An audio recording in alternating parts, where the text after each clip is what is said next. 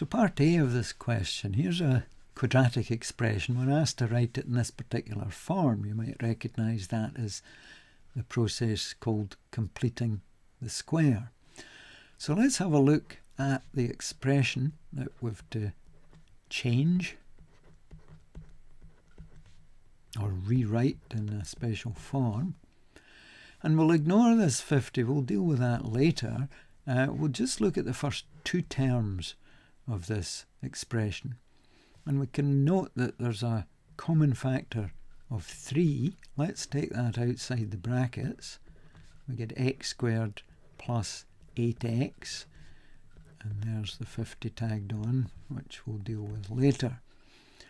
So let's deal with the 3 later and concentrate on the x squared plus 8x. Now, the form we're trying to get that in is something squared, x plus a number squared. And it's this x squared plus 8x that's going to lead us to that. So we're attempting to write x squared plus 8x as x plus something times x plus something. This is the squared term here. Outsides and insides have to be the same because this number has to be the same. It would have to be 4. The trouble is, if we multiply this out, we do get the x squared, and we do get the 8x from the outsides and insides. 4x and 4x does give us 8x. But when we multiply the last two terms, 4 times 4 gives us a 16. X squared plus 8x plus 16. Now, nobody asked for that 16. It wasn't there.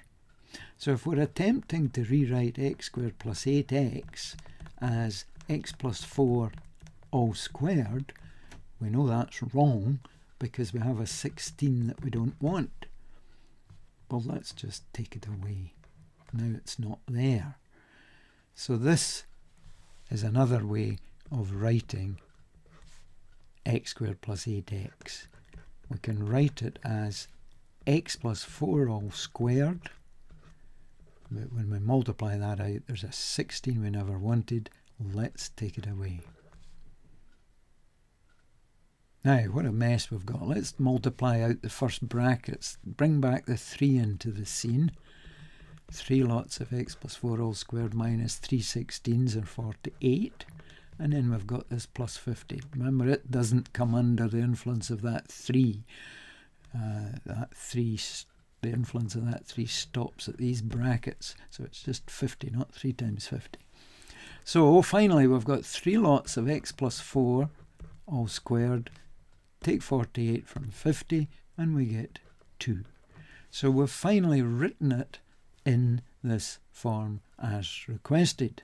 Now, you might be wise at this stage to just double check by multiplying the whole thing out, just to check that nothing's gone wrong. That's x squared plus 8x plus 16 plus 2. So it'll be 3x squared plus 24x plus 48 plus 2, which is indeed the 50 that we needed. So everything's in order. Let's look at part B.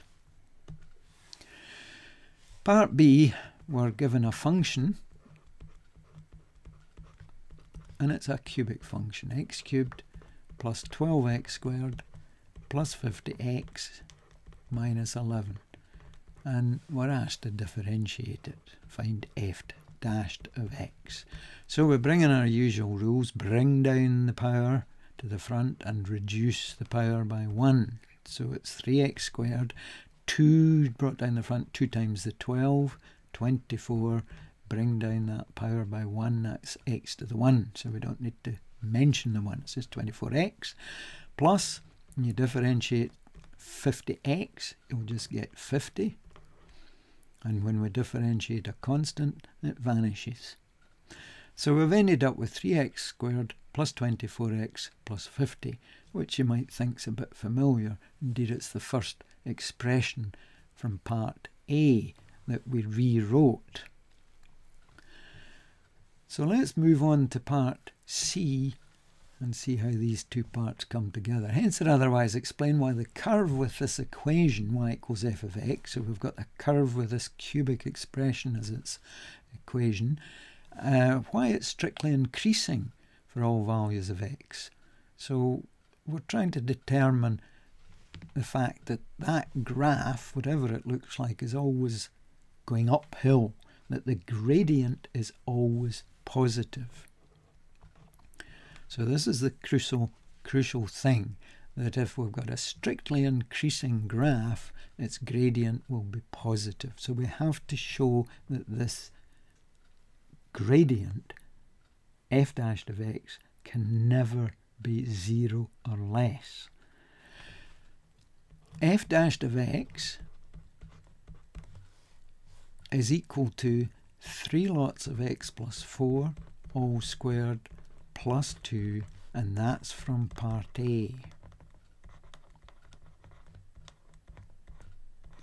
We know that this gradient that we've found, the gradient formula 3x squared plus 24x plus 50, can be rewritten in this special form.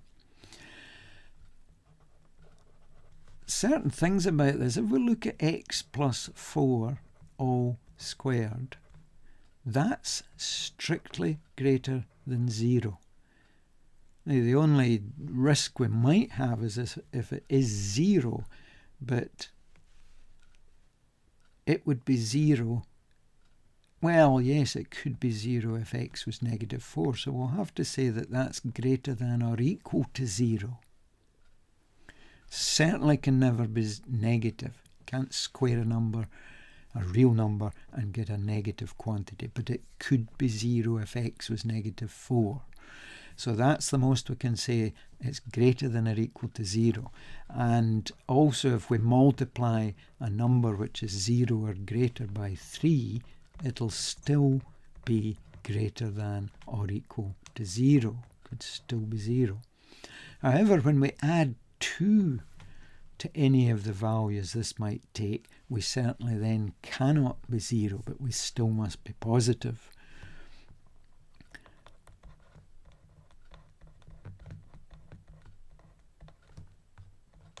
Plus 2 must be greater than or equal to 2.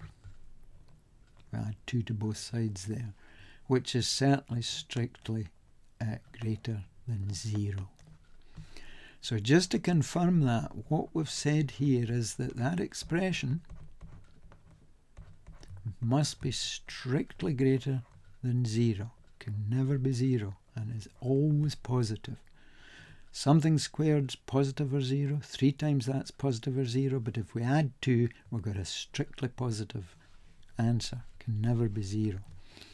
So f of x is always increasing.